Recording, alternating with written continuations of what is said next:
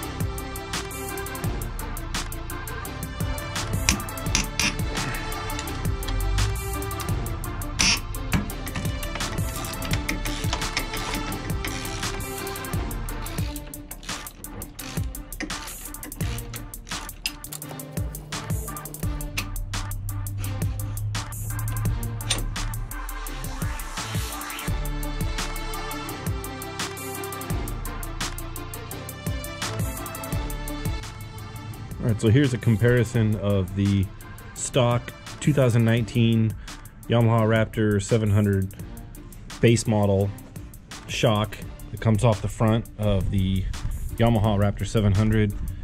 And this is the Fox Float 3 Evol. And you can see that it has quite a bit more going on here. It's got a main reservoir up here, and then the Evol reservoir right here. Evol chamber 300 psi max, so this can take up to 300 psi, quite a bit. And then the main chamber up here, this is the main chamber, 150 psi max. So for the little bit of studying I've done, a little bit of reading I've done about these, the way that they work basically is that this is your main chamber, and when you hit the ground, this is what takes up the initial shock, the initial force. And then once you get past that, it bottoms out into the higher pressure Evol chamber. So this is the Evol chamber, this is the main chamber up here. So you basically adjust this shock. There's some more settings up here for the high speed, low speed, stiffness. So there's a couple of settings there. But as far as setting your overall height, and I believe just your overall ride, for aggressive versus like a softer type of ride, this is your primary setting, and then this would be like your secondary setting. Once this bottoms out, once the main one bottoms out, then you hit the Evol. So it's basically almost a limitless amount of adjustments based on what you put in this, how much pressure you put in this, and how you have these adjusted up here. So 4 different variables there to consider, similar to a sprung shock that had reservoir. So this doesn't even have, I mean, this is the base model. It's a real stock standard KYB shock with just a spring and not a lot going on there. It's just basically, you know, one step above a pogo stick. It's got a spring and then a little bit of nitrogen gas inside to try and slow down the rebound as the shock goes back up. So there's really no adjustability for your weight or your riding style, and the performance is pretty limited. So these come with the base Raptor 700. If you bought an SE or an R model, your Raptor probably came with some better shocks than this. So here's a look at a 2018 Yamaha Raptor 700R SE model rear shock, and you can see it has the spring and then the built-in reservoir, and the front shocks would be similar to this if you bought an SE or an R model. I bought the base model because I planned on buying my Fox shocks here. So that's the reason why I bought the base model. That's the reason for purchasing the model with the base shocks. I was going to replace the arms and the shocks anyhow, so why pay more for the ones with the more expensive shocks if you're planning on replacing them? So these are the base model shocks. These are the shocks that you would get, you know, to replace them from Fox. And then these are the ones for, this is the one I bought for the rear to replace the base shock, and I'll show you guys that in just a minute. The base shock is pretty limited in the rear also on the 2019 base model.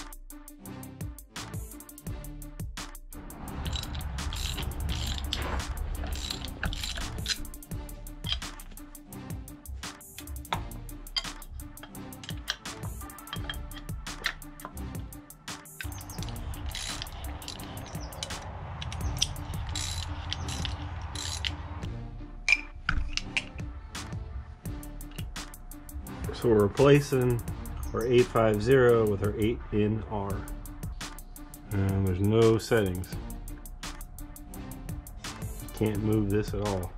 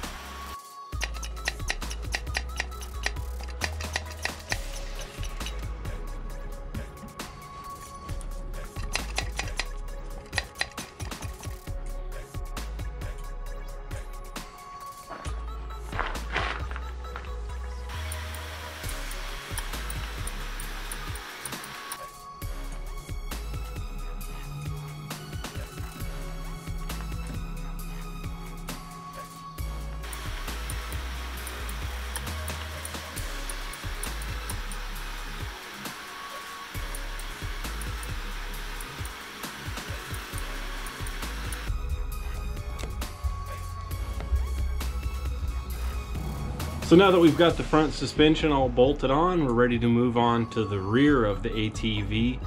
This is the base model, so it came with the base model shock. It's missing the adjustable compression settings that the SE and the R models include. So I went ahead and ordered an RSE model. This is a 2018 Yamaha 700R SE model shock. You can see it does have the high and low speed compression in addition to the rebound settings on the low, so it's a fully adjustable shock. So I'm going to run this for now. Obviously running a Fox shock in the rear would have been ideal, but this will get me by. So at least I'll have the compression adjustment settings that an R or an SE model would have.